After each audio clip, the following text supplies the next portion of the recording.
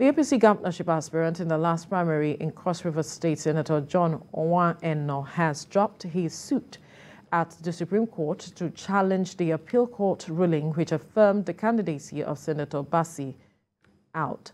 The decision is coming 8 days after the presidential candidate of the APC, Asiwaju Bola Tinubu, openly appealed to him at a town hall meeting to drop the suit. While addressing the media, Senator Owan-Enoh said, quote, "The occasion of the town hall meeting of Tuesday, the 20th of December 2022, at the instance of the presidential candidate of our party, Asiwaju Bola Tinubu, has gone down as a watershed and turning point for me in seeking further redress in the matter," end quote.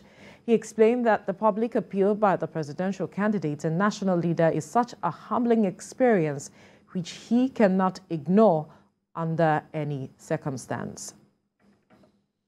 As long as a human being lives, we are bound to have our regrets.